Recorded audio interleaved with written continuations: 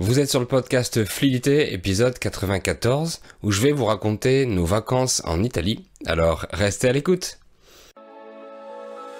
Salut, je m'appelle Fabien, je suis français, polyglotte et professeur de français. Vous êtes sur le podcast qui vous parle de culture, d'histoire ou de géographie française, d'astuces d'apprentissage et bien plus encore, dans un français naturel et facile. Bienvenue dans le podcast Fluidité. Bonjour et bienvenue dans ce nouvel épisode. Si vous m'écoutez en podcast audio, vous pouvez regarder la version vidéo de l'épisode sur YouTube avec les sous-titres en français mais aussi en espagnol, en anglais, en portugais ou en arabe selon votre niveau. Donc je vous laisse le lien dans la description de l'épisode pour pouvoir y accéder.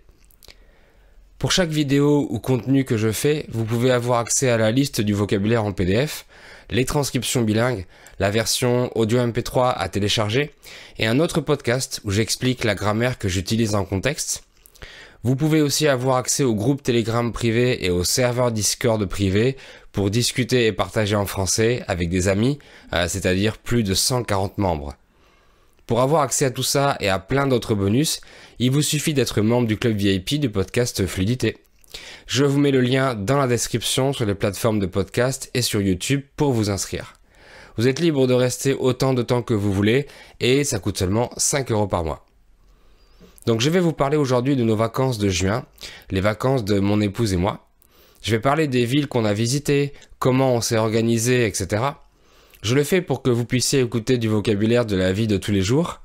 Je vais parler comme je parle en langage courant, comme avec mes amis ou ma famille, et je vais utiliser les temps du passé en majorité, donc le passé composé, l'imparfait ou le plus que parfait. Alors n'hésitez pas à faire pause et à noter ce que vous comprenez pas ou à chercher sur internet le sens des mots ou de telle ou telle construction de grammaire.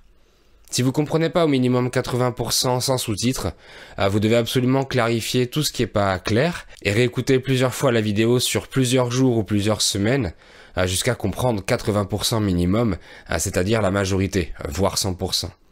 Et comme ça, vous augmenterez votre compréhension et c'est l'objectif de ces contenus, votre progression en français. Donc avec mon épouse, on est parti en Italie pendant 15 jours. C'était notre voyage de noces, notre lune de miel. On s'est marié l'an dernier, mais on voulait attendre la fin de la pandémie pour pouvoir voyager tranquille et pas avoir de restrictions liées au Covid.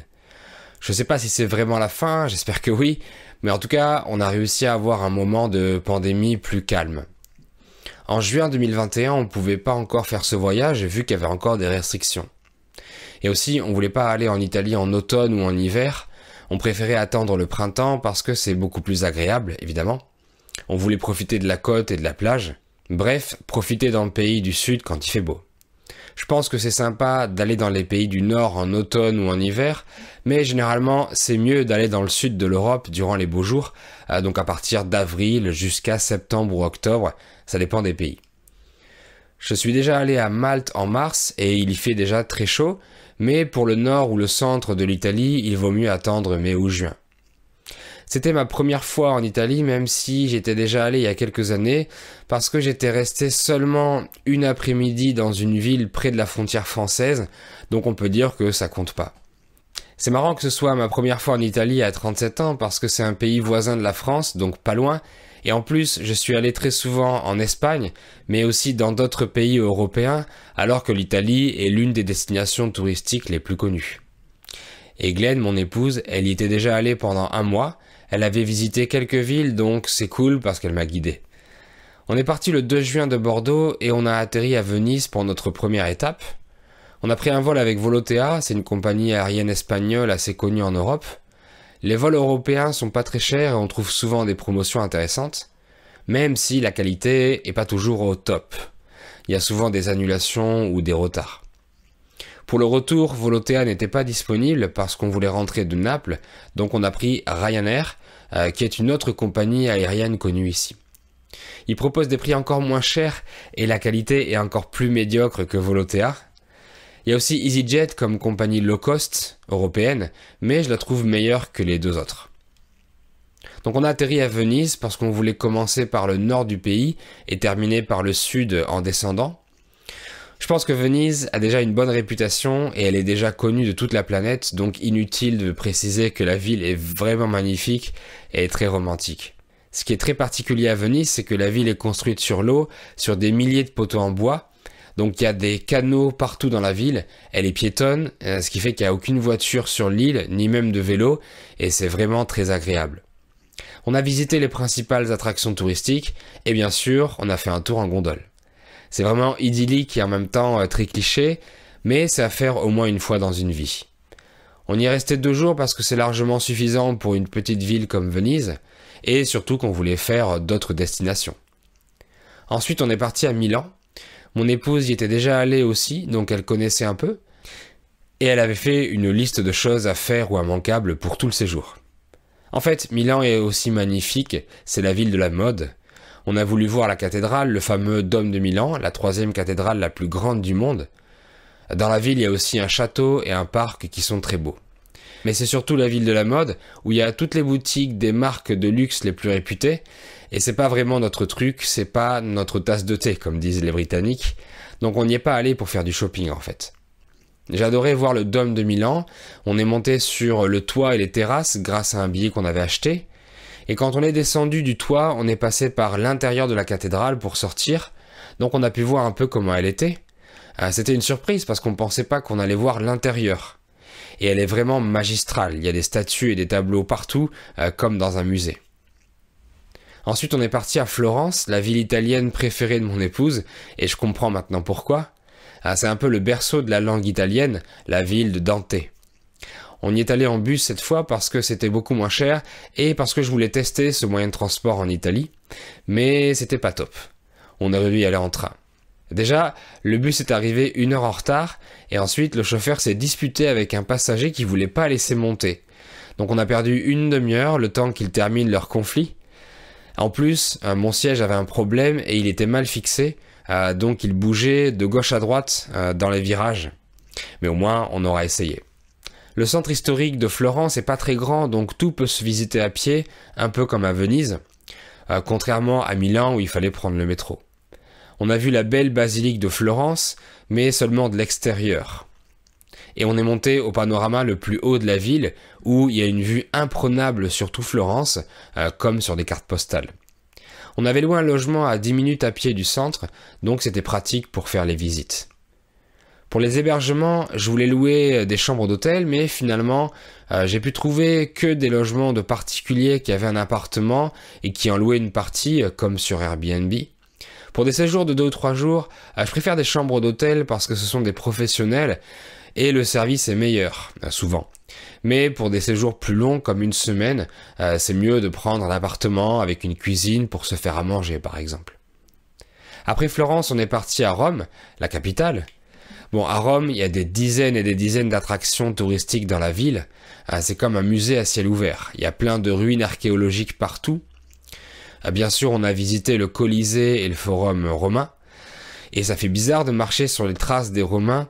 J'ai trouvé ça assez poignant, assez émouvant. Il y a aussi le Vatican, évidemment. On a visité son splendide musée et on est rentré dans la basilique Saint-Pierre.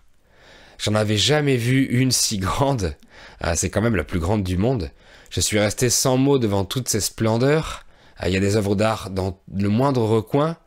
Et même si pour entrer dans la basilique il y avait la queue, on a attendu environ 3/4 d'heure, on voulait absolument y rentrer parce qu'on sait jamais quand on pourrait y retourner. Donc il valait mieux en profiter. À Rome, on s'est aussi déplacé en métro et parfois en bus. On a surtout beaucoup marché, comme dans les autres villes. Pendant ces vacances, on faisait environ 2 heures de marche et à peu près 8 km minimum par jour. Donc c'était pas de tout repos et on était fatigué à la fin de la journée. Et heureusement parce qu'on a beaucoup mangé. Il me tardait d'aller en Italie pour goûter la nourriture vu que tout le monde m'en disait que du bien. Et en effet, les gens avaient pas tort, la nourriture est excellente. Les pâtes, les pizzas, les glaces, les desserts, etc. On s'est régalé. Donc si j'avais pas dépensé autant de calories en marchant, j'aurais pris du poids, je pense. Après Rome, on est arrivé à Naples, et nul besoin de la présenter non plus. On sentait qu'on était beaucoup plus au sud parce qu'il faisait plus chaud qu'à Milan par exemple. À Naples, on n'a pas eu de chance du tout. Dans la ville, toutes les attractions qu'on a voulu voir étaient fermées ou indisponibles. Heureusement, on a pu aller à Pompéi et à Herculanum dans la même journée. Pareil que pour le Colisée, c'était émouvant de visiter un site si ancien et tant chargé d'histoire. Évidemment, on a goûté la fameuse pizza napolitaine et elle ne nous a pas déçus. L'étape suivante de notre voyage était Salerno, une station balnéaire sur la côte amalfitaine, au sud du Vésuve, le fameux volcan. C'est aussi une petite ville où on peut tout faire à pied.